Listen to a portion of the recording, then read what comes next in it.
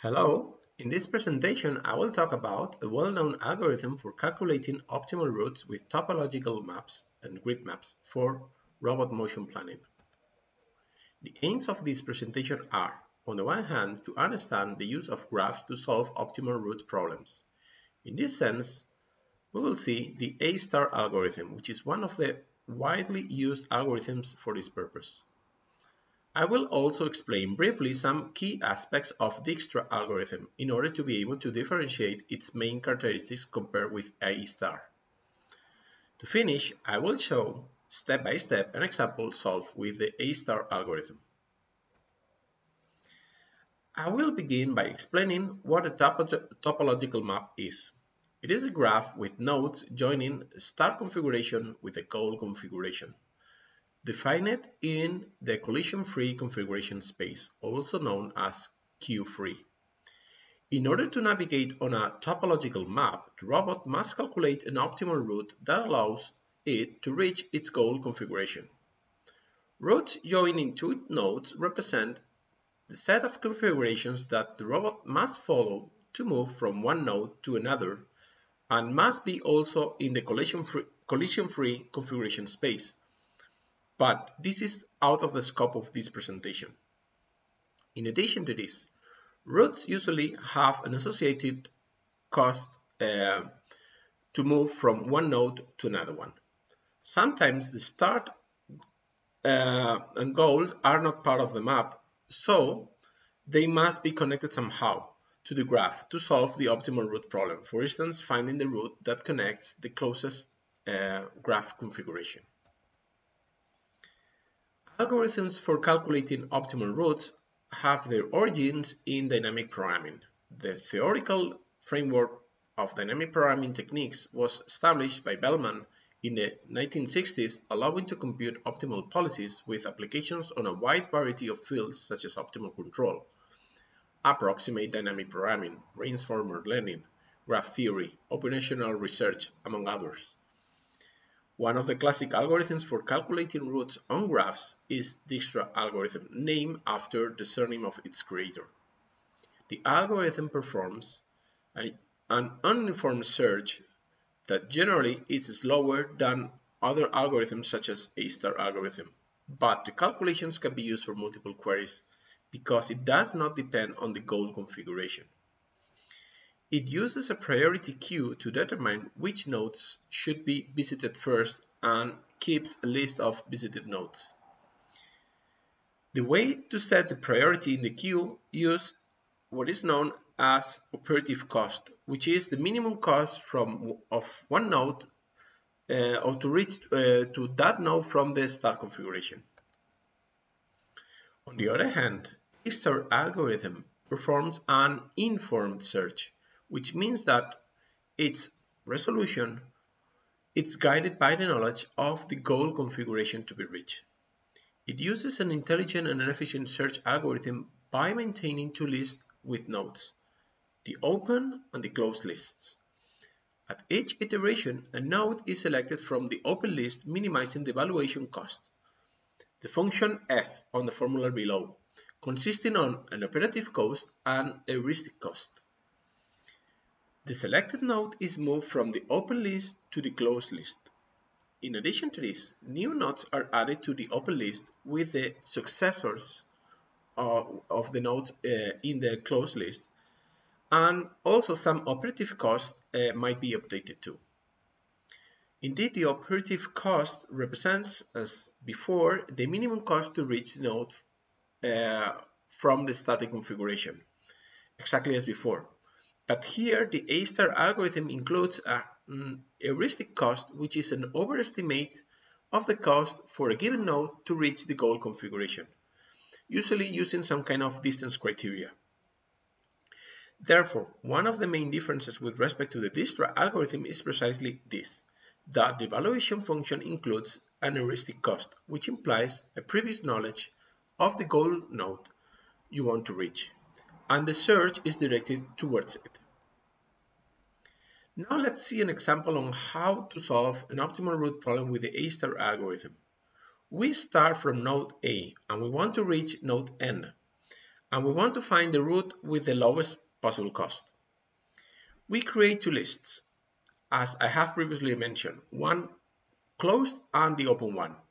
In the closed list, we add node A with operative cost 0 because the cost to reach A from A is 0.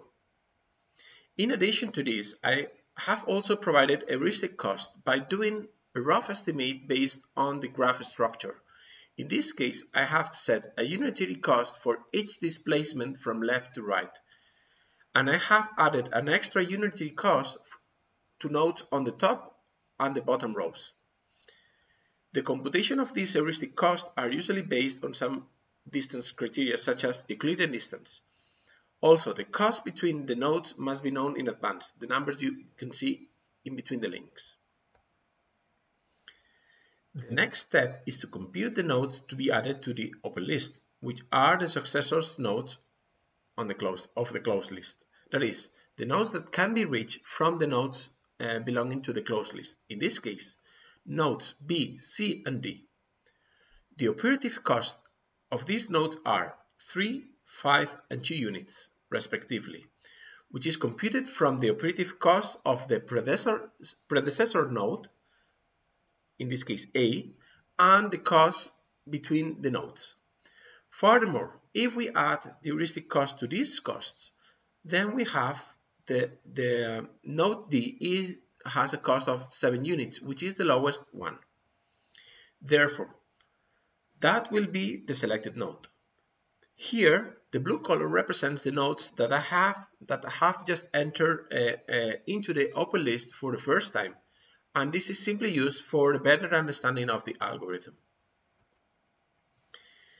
The next step, nodes F and G are added to the open list, while node D has been moved from to the closed list from the open list, with an operative cost of 2 units as mentioned before.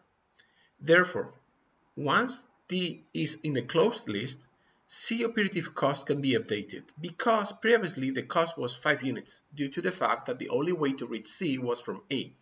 But now we can reach C through D, having an operative cost of 4 units, which also reduces the valuation cost. So, updated nodes are highlighted in orange, as you can see. In the current state, the node with the lowest evaluation cost is F, which will enter into the closed list in the next iteration. Now, nodes E, H, I, and J are added as new nodes and causing the operative cost of the node G to be updated as well, as you can see. In the current situation, we have a tie. In that case, we can select any of the nodes with the lowest cost to enter into the closed list. I have selected node I, which causes that nodes K, L, and M to be added to the list, with nodes H and M being now the nodes with the lowest cost, as you can see. So now I have selected node H, which causes the node L to be updated, and now L and M are the nodes with the lowest cost again, with a tie. So let's say I select node M. So now node N is added to the open list, which clearly it's an indication that somehow we're close to the solution. But as you can see, we still have to add node L to the closed list because right now is the node with the lowest cost. So in this last iteration, the new node to add to the closed list is the node N. And then in that case, the algorithm finishes with a root cost of 7 units. Once the closed list of nodes is obtained, we must obtain the optimal route. This is done backwards, going through the predecessor's relationship that has existed between the nodes. If we have taken this aspect into account during the computation of the algorithm, the optimal route is as simple as following the path backwards. A classic approach to solving motion planning problems is to use a grid map. In this case, each cell represents a node or configuration that the robot can reach and it will be occupied cells and there will be occupied cells and non-occupied cells.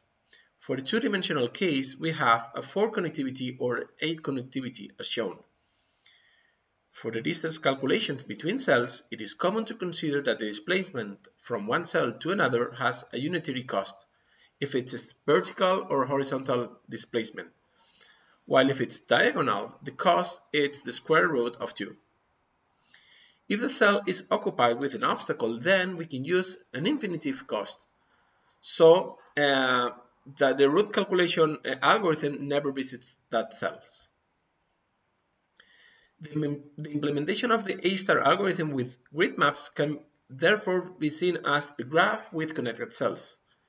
This implementation is based on the MATLAB library implemented by Paul Primacumer and uses a grid map to determine the cells that are considered obstacles, the start and the goal cells as well. As you can see, the algorithm finds the optimal route based on the cell cost explained on the previous slide. In this presentation, a well-known algorithm for computing optimal routes commonly used in motion planning techniques has been introduced. Thank you very much.